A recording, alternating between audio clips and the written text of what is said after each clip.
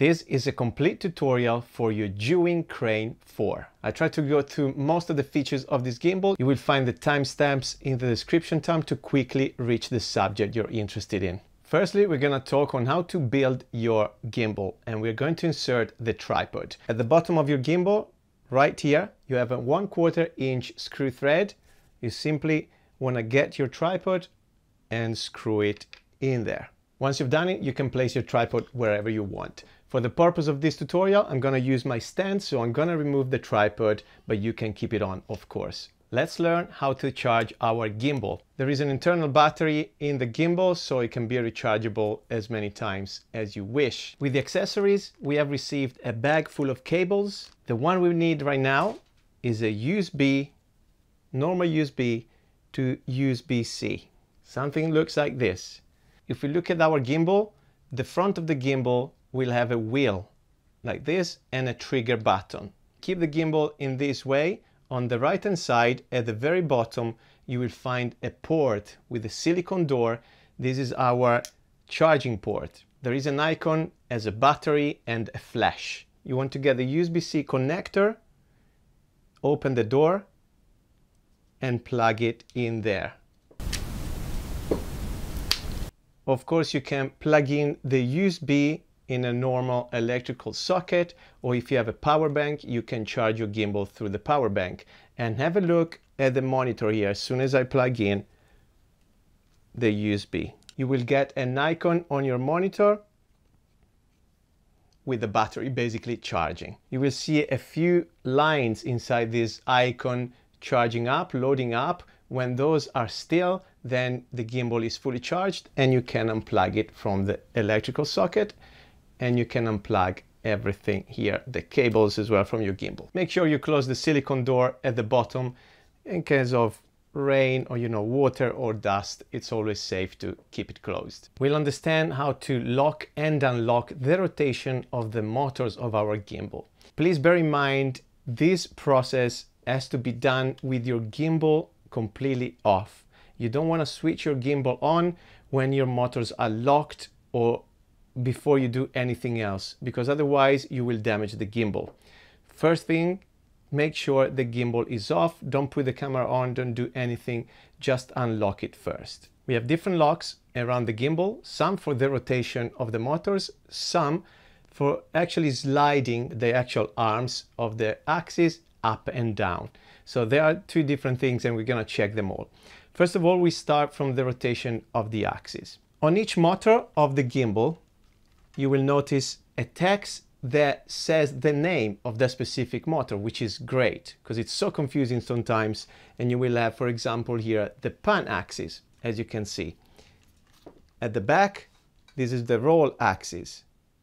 And then on the other side, you will find the tilt axis over there. When you receive the gimbal, it will be fully locked, and you will notice here on the motor the actual lock. There's literally an icon of a lock. To unlock the motors, you simply pull the button or push the button to the icon where the lock is unlocked, and you can see the motor starts rotating now. So this is how we unlock the pan axis, for example.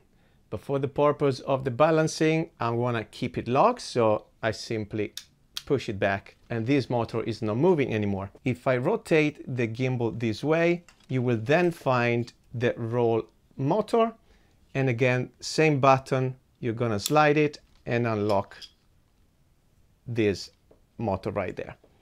I'm gonna lock it again. One more to go. This one here is the pan axis. The lock is actually a bit more hidden under the rail between the motor. We slide it and we unlock it and lock it back into place, just to learn how to do that. Because now we're actually learning how to mount and balance your camera on top of the gimbal. Now for camera compatibility and lenses, go and check the ZHIYUN website. You will find a list with all the cameras that can actually be mounted on this specific gimbal, because not all the cameras and lenses unfortunately will be supported by the stabilizer. Also make sure your camera is completely rigged up. If you need to add a microphone, filters, anything you want to use in this specific scene, you have to do it now.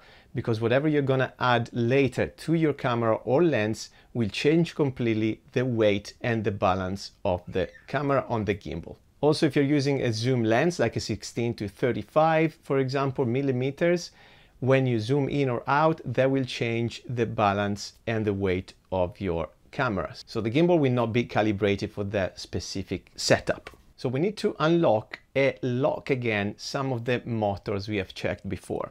The first one we're going to unlock is the one at the back, which is the roll axis right there. So if you remember the lock here, you want to have this arm completely loose now. It will look something like this. Okay, remember the front of the gimbal is the one with the wheel here and the trigger button. You want to lift this arm to the right hand side and you want to have the crane text readable upright. So you don't want to have it this way where the crane tag is upside down, but you want to have it the other way, so to the right, and you will be able to read crane correctly. And now we're going to lock the motor again, the roll axis. We're going to lock it again with the same lock we've checked before, which is now here. And nothing will be moving again. We also want to unlock the tilt axis, which is right there. And the lock is here now. We unlock it. The tilt axis and arm will work as a pendulum. Now we need to get some of the accessories from the bag. We need 3 plates, which you have seen already on my gimbal because it was already set up, but now the gimbal is free. They might come as a whole, so 3 plates all together, but also you might find them separate in the bag. This is the first one. We're going to call it plate 1. It's a quick release plate. A longer one, quick release plate number 2. And this is the 3rd plate we need. We're going to start with the small one here, and we're going to attach the camera to this plate. So from the bag of the screws, we'll need one of the smaller screws that looks like this. You're going to take the plate, and under the plate you have this gap. On one side, the gap will have the hole slightly bigger because that's where you want to insert your screw. So find that side and start screwing your screw in until it goes through to the other side of the plate. It will pop up on the other side. Now you take your camera. The back of the plate will be the one with the release button. So this is going to be at the back of your camera. We screw the plate to the camera just to start with. Now here you want to have the plate with the release button at the back, as I mentioned, but also the plate has to be on level here, on a line with the monitor of your camera. Tighten up the screw, and under our gimbal, under the rail of the gimbal here, we actually have a metal tiny coin that we can use as a screwdriver. So take that and just make sure the screw is tight and safe under the camera. Very first step. Now we're going to take the longer plate, plate number 2. The front of the plate will have a hole here. It's a screw thread for the lens holder that we're going to talk about later. You will also see an arrow pointing back. So this is actually the back of the plate. Keeping the screw thread in the front, like the camera, we slide the camera backward into this rail until it clicks there, and it will not move anymore at this point. If you want to remove the camera from the plate, then you need to press the release button here at the back of plate number 1, the smaller plate, and you slide forward your camera again. Once the plate number 2 is in place, then you want to lock it, and it should be in line with the back of plate 1, smaller plate. So when it's safe, you have a lever on the left hand side and you're going to lock this plate. And now it's not moving. Plate number 3, on top of the plate we have another arrow printed. That's gonna be the back of your plate again. It's pointing the back of your plate. and also the back of your plate will have a silver lever. You have a black one on the side and the silver one at the back.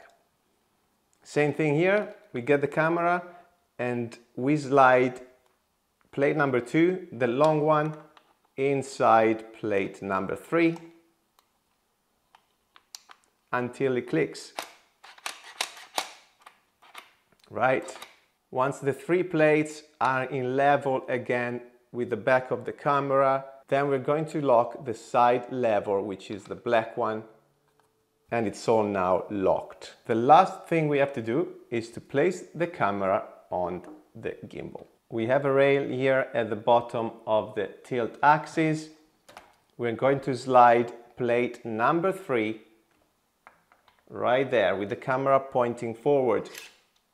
You will hear another click, and we're going to move the camera until the side of the camera is touching the vertical arm of the tilt axis right there. So for the moment we don't leave any gap, but we might need to readjust this. So move it there. Now we go to the back lock here, which is the silver lock. You will see it there. We're going to lock it so nothing will be moving anymore. All safe and secure. We are now going to learn how to balance the camera on our gimbal. The Crane 4 can balance your camera in landscape mode and also portrait mode. We're gonna start with the landscape mode. With the gimbal and the camera facing forward, we need to unlock one of the levers we have locked before in the plates here because the camera is completely unbalanced. The first thing we're going to do is to unlock this lever on the second plate, and we need to slide the camera forward or backwards until we find the spot where the camera is staying in position, like so. So you don't want to have it too forward or too backwards. Make sure you find this spot right there. When you find it, you're going to lock the lever again. That's the first step. If I spin the gimbal here, on this rail you will find another lock. This lock right there, it's a lever. With this lever you can move the camera up and down now on the rail. So you want to unlock it, and let's say my camera is at the bottom of the rail, like that. So if I tilt the camera up, it will not stay because it's completely unbalanced. So with the camera facing upwards now, you want to slide your camera on this rail, basically up or down until the camera will stay facing up.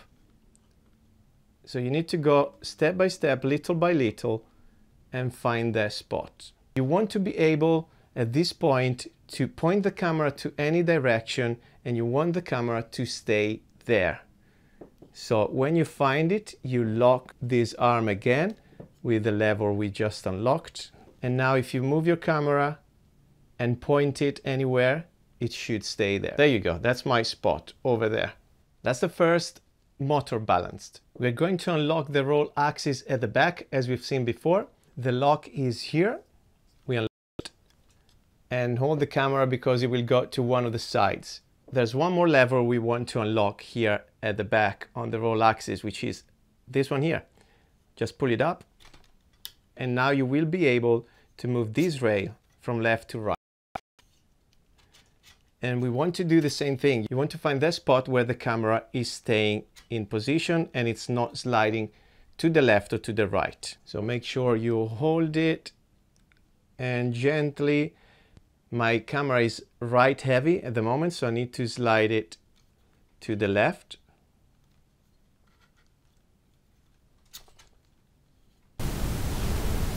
If you don't find that spot, go more or less at the middle of the arm. So you lock it in the middle, and we are going to readjust the camera on this rail at the front. We unlock it at the back with the gray lever, and we go a tiny bit to the left in my case to find that spot. We lock it back. And now if I move the camera to any position, any direction, it will stay. So these two arms are perfectly balanced. We've got one more to go, which is the pan axis motor at the very bottom of the gimbal right here. Make sure we unlock the lever here on the pan axis. So all the motors are now unlocked. On the left hand side of the gimbal, there's another lever for the rail. Now for the arm, we unlock it. And we now need to hold the gimbal in our hands. Right, this is going to be a bit weird now because this rail is unlocked. But what you want it to happen is when you tilt your hand, for example, left or right, the camera should still point forward. See, I haven't found the right spot yet. See, when it starts rotating like that, it's not good. So with the camera facing forward, you want to slide the rail forward or back. There you go, that's my spot until the camera stays there. And I'm gonna lock it into place. Let's have a look. That's a good balancing for me. Good stuff, woo! Now, if you're using a zoom lens, which is a bit longer than mine, you wanna attach also the lens holder to your plate. So you know the long plate here? At the front you will have a screw thread. So you will also need this big screw that you will find in the screws bag. You simply put the screw through the holder and you screw it at the front of your plate right there. You basically slide your holder up until you touch your lens, and your lens will be here basically. So it's just an extra support for your lens. And it will also stop the camera from rotating on the gimbal. Now that we know how to balance our camera in the landscape mode on the Crane 4, I'm going to show you how you can do it in portrait as well. If you remember, at the back of our gimbal here, on plate number 3, which was the bottom plate, there's a silver lever at the back. You want to unlock it. And also at the back, there's a silver button, which is the release button, and we're gonna slide the camera out of the rail. Very simply now, we take the camera, we place it in vertical mode with the plate number 3 facing the vertical rail of the tilt axis. We're gonna slide it down here. It will click, there you go, and we're going to lock the back silver lever of plate number 3 again. Now what you want to do is to go through the steps you've seen before for the landscape mode and rebalance your camera on top of the gimbal. Let's learn how to turn on and off our gimbal. Before you turn on your gimbal, make sure you unlock all the locks of the axis. Otherwise, you will damage the gimbal. On the right hand side of the gimbal, there's a power button which literally says power. You want to press it and hold it for 3 seconds, and let's do that and have a look at your monitor here. It will turn on as well with the logo of the brand. The first thing you can do now is to choose your language, and there's a display here, digital display. You simply choose your language. I go for English. It's a touch screen, and then you press go. What I want to show you now, as we talked about balancing your gimbal in the previous section, is the balance indicators. You will have 3 different lights on each motor. We have one on the sides of the gimbal, one here on the roll axis, and one on the tilt axis as well. If these lights are in white color, it means your camera is properly balanced on the gimbal. If they are red, it means something is wrong and the gimbal is struggling and it's not properly balanced. So you need to readjust all the different axes. As we are here with the menu open, you will see 4 different squares with different options. I'm just gonna go through, I think, the main feature for you guys, and then you can explore yourself with advanced features. But if your gimbal is shaking or trembling, the last icon at the bottom right, it's settings.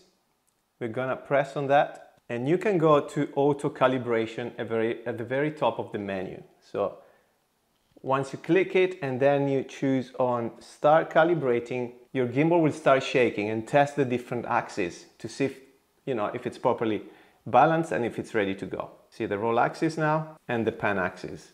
So it's checking the 3 axes. Then the second title here says parameter settings. We want to press on that and we choose the first option, motor torque. This is the strength of your motors. So if your camera is shaking, apart from rebalancing, it means your motors are quite weak for your camera. So you want to go maybe from low to medium or height for a stronger motor. For my kit, the medium torque is actually fine.